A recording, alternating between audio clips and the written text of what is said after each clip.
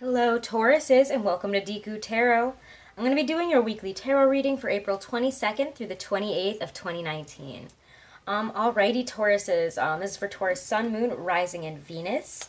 It cannot and will not resonate with every single one of you, and that's okay. Be sure to check out the weeklies as well as your monthlies for your Sun, Moon, Rising, and Venus. Sometimes our other placements resonate better with us, or they have really important messages that we need to hear. Alrighty, guys. Actually, before I started this off, I wanted to show you this amazing rose quartz that I got the other day. And don't worry, the crystal video will be out soon. I'm waiting for the person I'm working with to get better. They've been ill, so we had to put it off a little bit. But anyways, I don't know if you guys can see this that well. I'm going to try to focus it. But he's like carved, and he's got like almost like this little cross thing going on. I'm trying to like put it in the light, but anyways, it's really, really cool. And I really love it. It has a great energy. Just got excited to show you guys a fun crystal that I got. Anyways, Tauruses, I want to say thank you guys so much. You guys are always so supportive and so wonderful. My biggest support group by far, so thank you guys. Thanks, Taurus gang. Be sure, if you guys haven't, to like, share, and subscribe. It definitely helps the channel, and I really appreciate it. So, Taurus, this week we have the sun in your sign, which is amazing. It's Taurus season, yay! Venus energy. Sorry guys, I need to fix my lighting for a second. Yeah, it has that nice Venusian quality of sensuality, getting back out into nature. And as I say this, there's a huge rainstorm happening, so it just feels very fertilizing. You know, we're watering the plants, we're planting the seeds and taking care of them. It's a very, what is the word I'm looking for? Very earthly based time of year. So get out, go outside, connect with nature again. It's really wonderful energy to this time of year. But anyways, guys, this week we also have Pluto retrograding in Capricorn on, I believe, Wednesday the 24th. And it's retrograding in your 9th house of spirituality, religion, foreign places. So we could be seeking a lot more grounded, clear answers to some of life's biggest questions, or at least that's what our focus has been on since around 2008 when Capricorn first entered Pluto. And when it goes retrograde, you know, we might be thinking or knowing that really faith in terms of our spirituality is not just believing or knowing all will be okay, or even just our faith in terms of life, knowing that it's going to be okay at some point, but that these moments of deep pain, confusion, really do serve a purpose, even if we don't fully understand it when it's happening. We'll pick ourselves back, keep going, and then once we have 20/20 hindsight on it, you're going to be like, wow, I went through that for this reason, and I understand it now, even though I couldn't, and all I could feel was pain and sadness at that time. So we're bringing understanding to situations like that. All right, Taurus. This week in terms of general life and career, let's see what's coming in for you. We're using my Hobbit Tarot for this. There's quite a thunderstorm going on. So maybe things are just being, it just feels like there's a great sense of release that comes to me whenever there's a really heavy rain, especially if it's been really humid, which it has been. So it feels like a deep sense of release. Like either maybe you might be releasing a lot of emotions this week in terms of, you know, past storms that have been happening. We might even weather a storm. Queen of Wands. Interesting. Because it like literally just started up. I thought it was done raining. Can I focus on this, please? Thank you. Of course not. So let's see. Queen of Wands. Other things in terms of general life, career that are going to be happening this week in the lives of my Taurus, Sun, Moon, Rising, and Venus. So this that wants to come out. King of Cups. I knew he was going to come out. He kind of flung himself out earlier. Wow, it's so weird. As I pulled him, the door flung open. It says it's so windy and rainy out right now, but maybe a water sign is opening up a door for you. Or as a door opens, we're closing out something, a painful chapter here. Interesting. We're definitely closing out a chapter. Like I said, it's a storm that just like started as soon as I started pulling the cards. And that just feels very significant for me. Interesting.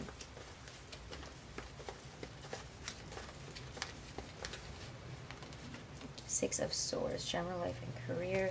Led by the Queen of Wands this week for my Taurus Sun.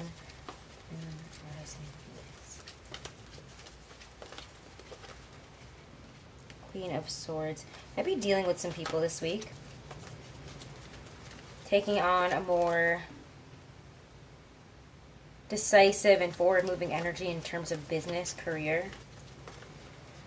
The Queen of Wands is kind of a leader. What she says goes. She has a lot of confidence. You could just hear, I hope you guys just heard that door fling wide open. I need to go pause this and close it in a second, but kind of like it. Anyways, ooh.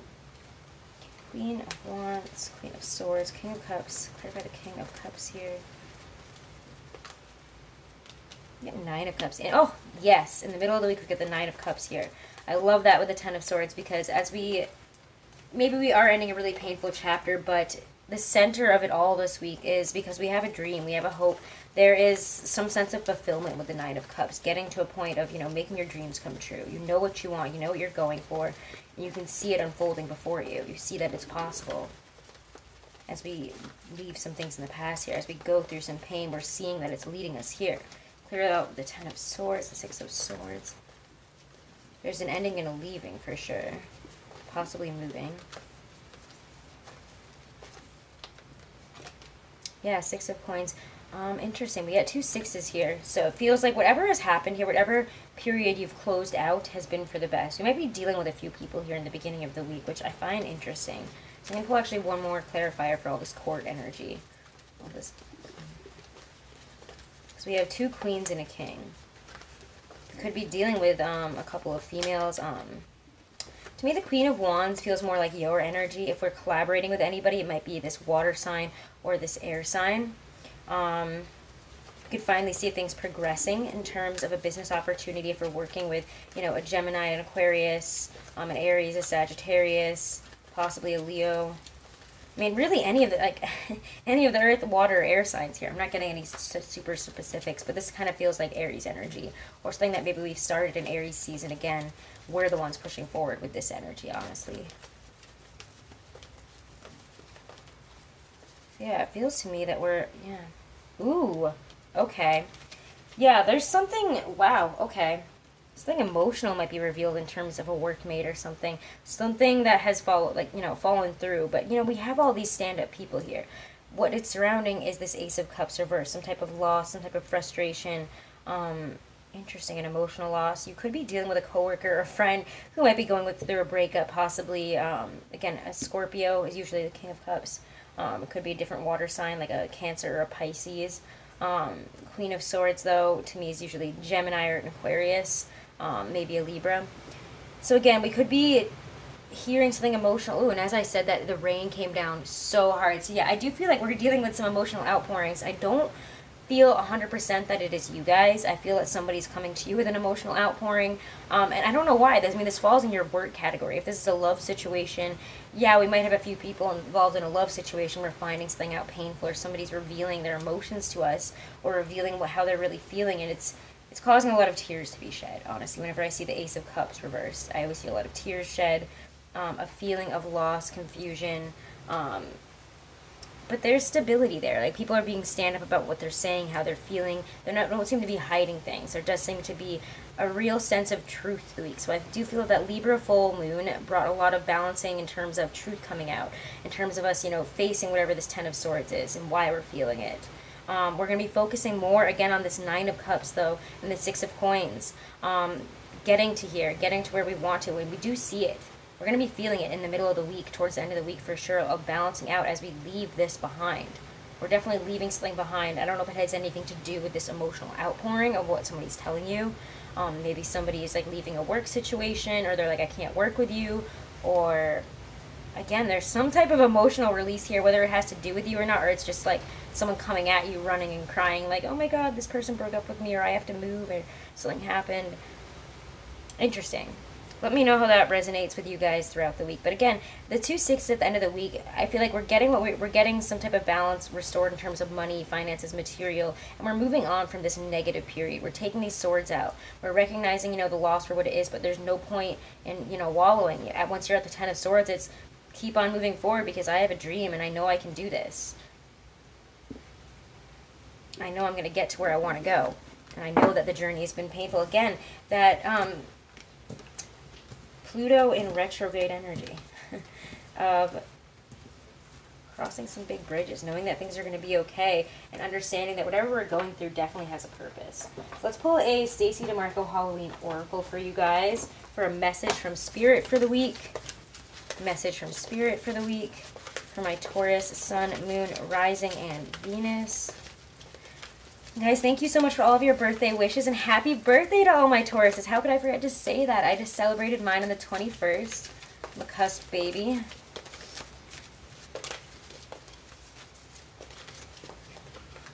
Hope everybody is having a wonderful Taurus season. I always feel such a nice sense. I mean, maybe it's because I'm an Aries Taurus cusp, but those are like, I just always feel such growth in those seasons, such connection with the earth, good energy. It always just feels nice. All right, we get invisibility, authenticity. Love it. Okay. So invisibility. And many, oh, where is it? The concept of invisibility is a double-edged sword. Whilst it is a powerful tool to be able to gain information or to assist whilst no one sees, individuals using it are privy to information that may not be meant for them, and it may be taken out of context or unethically. It is a power of manipulation and easily abused.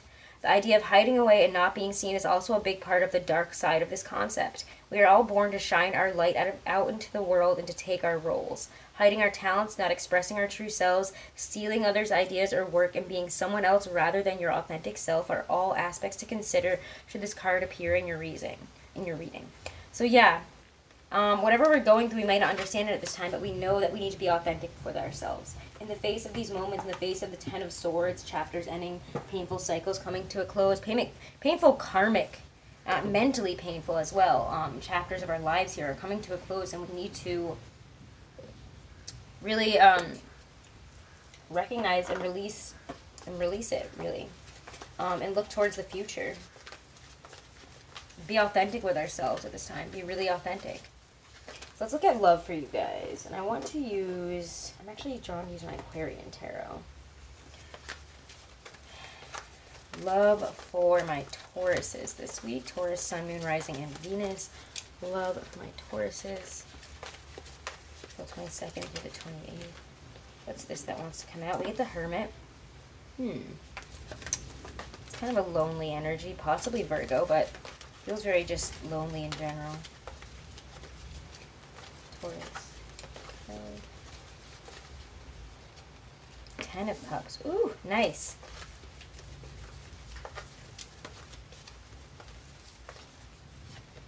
Death. Okay, okay. Yeah, there's a lot of tens in this reading so far.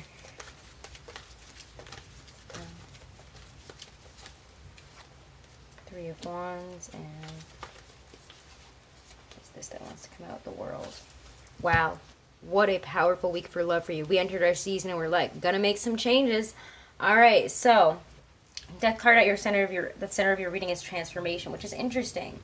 I just kind of preemptively shot this video the other night. I was going to kind of put together a vlog of some things I wanted to talk to you about, and a lot of it had to do, honestly, with transformation and overcoming. Really what the process of transformation is and how people expect it to be versus how it is. Death is a painful process. Transformation is painful. Releasing, letting go. It's usually letting go of something very comfortable, something that we become accustomed to, somewhere where we feel safe. I'm going to shut that door real quick, though. All right, better. But anyways, there's a lot of painful process to this, and a lot of people expect, releasing, letting go to be, like a day-long process. It takes a long time, and sometimes it's really hard to see, or we're unwilling to see and let go of what we are being asked to. It's hard to accept messages that come in. It's hard to accept endings. So again, it is painful, but it does seem like whatever you're ending here, whatever type of transformation your relationship or love life is going through, it is leading you to see a lot of progress here and to see really the best outcome. When the world shows up, it's your best outcome. It's a new beginning, a prosperous new chapter. It's getting to where you've been trying to. It's almost like a reward in terms of a completion. So let's check out the Hermit and the Ten of Cups. Clarify. We'll just bring up the energy of the Hermit, the Ten of Cups here. Fill in the gaps. Wheel of Fortune. Yeah, there's a transformation. Feeling very lonely, very inward, very much like you're meant to be alone. I think for some of us are like, maybe it's better if I'm alone. I mean, we could be dealing with a Virgo, and this could be a story about, transformation of a relationship with a Virgo here, and seeing things progress, chapters, and, a real transformation of the relationship. But to me, this feels like if we felt alone, And if we have been kind of locked inside of our head, inside of ourselves, going through something, which I know Taurus is going through, we're having a real shift in circumstance, a real shift in how things are going. And the Wheel of Fortune turns, you know, we don't know what it's going to land on, but when we see the Ten of Cups with it, you know, it feels like a jackpot, right? You know, it's the ups and downs of life, but it's the beginning of a really positive cycle in terms of love, a transformative cycle. We have 2 cyclical cards here, and maybe it's because we're entering, you know, our solar return, or, you know, this is the first full week of it. But we're seeing a lot of prosperity in terms of love, transformation, wanting to take things to the next level. Uranus and Taurus came in and was like, don't just stay comfortable where you are, do something about it. All right, 10 of Cups, the Death card. Clarify what's bringing up these energies for my Tauruses this week in love. Wow, you guys have really nice love reading this week. The Magician. And so again, you guys are the ones making the choices, putting things together here, putting in the effort. Why can't I say this? Making the magic happen. When the Magician shows up, he has all the tools. We get the sword, we get the cups, we get the wands, we get the pentacle down there. And he's got infinite magic. He has knowledge. He's connected. I mean, look at the way the light shines down there. You know, the way it goes up. And he's surrounded in the back by his head with white. Because he's letting in that pure white light of spirit and understanding what to do. He knows he has all the tools. He's ready for this. He's ready for the transformation, ready to go through what needs to be done here. Because he's like, I have prepared. Knight of Pentacles. Some of us here might be entering long-term relationships or planning some big future goals here because of the transformation of our relationships. It seems like things are going better if they haven't been. There's love here. We might be falling in love if we're single with a Virgo, possibly a Scorpio. Yeah. Somebody, yeah, 10 of Swords reversed. Look at this, guys. We're closing out, and now we're taking out those 10 swords. And in that first part of your reading where we were focusing on general life and career, we saw those 10 swords upright. And in love, we're taking them out. We're moving on from this. We're letting go of the past. If we've had negative fights, issues in terms of our relationship, and we're coming back together here in this transformation of a monogamous relationship, you know, we're putting in that work. We're realizing, you know, where we stand here, and if we want to make a difference here, we have to do it. You know, we're translating whatever we have inside here, whatever this transformation, whatever this love is that we want to bring to the relationship, this transformation, and we're actually doing it. So if that's having the conversations, you know, planning out new future goals, saying, do you want to be my, you know, my partner here? Like if you're, you know, solidifying a relationship that where you've been dating, you could be also, again, planning for really big future goals, planning for a life together. Coming into really amazing relationships that are absolutely transformative, that are giving you, you know, what you've been looking for. So this is an amazing week for love, Tauruses. Let me know in the comments below what we're going through. And again, guys, these are big cyclical energies. When major arcana come up, it's not just like that. This is stuff that's been probably happening since maybe even the last Libra full moon. This has been a process, but we can feel it coming to a close. We can feel things changing. We can feel the shift, I feel like, from maybe even a month or so ago. Because when these cards come up, you know, we're closing a big cycle. It's not like we're going to feel it immediately. We're not going to notice the changes 100% immediately, but if we really look at it, yes, we're going to see that things have changed radically. All right, single Tauruses, what are we getting here? Single Tauruses for love this week. This is my Doreen Virtue Romance Angels Oracle cards. And we get religious factors. Your love life is being influenced by your religious upbringing and spiritual path. So maybe we're coming from 2 different places here. We're interested in somebody who, again, will radically transform our life, but we want to make it work. Because maybe this person comes from a different background. Maybe if we are, you know, from a straight family and we are, you know, not heterosexual, and we're interested in the same sex, or somebody who's radically different than what our parents brought us up to believe, or our friends brought us up to, you know, like, not brought us up, but, you know, people that we've dated growing up, or we've been in contact with, people your family would expect you to end up with. This person can be radically different. And we're making that change. We're accepting the transformation that, you know, what this love is. But make sure that, you know, we can still make this work, and we're not coming from 2 places that are so different we cannot compromise. All right, Taurus couples. It is safe for you to love. Open your heart to give and receive the highest energy of all. So yeah, if you have been kind of worried in your relationship and you felt alone and maybe you were afraid to love this person, to continue on with this relationship because you weren't sure where it was going, or you know, you weren't sure how this person felt about you or how the relationship was going to end up because of recent issues, it is safe for you to love this person, express your love, show them that you care, open your heart here, open your heart to give and receive, again, the highest energy of all.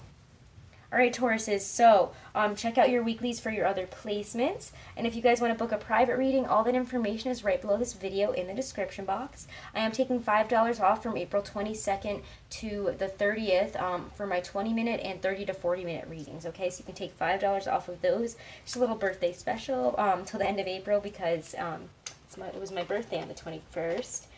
So anyways, guys, thank you so much for all of your support. Make sure to like, share, and subscribe, and have a wonderful, blessed week, Tauruses.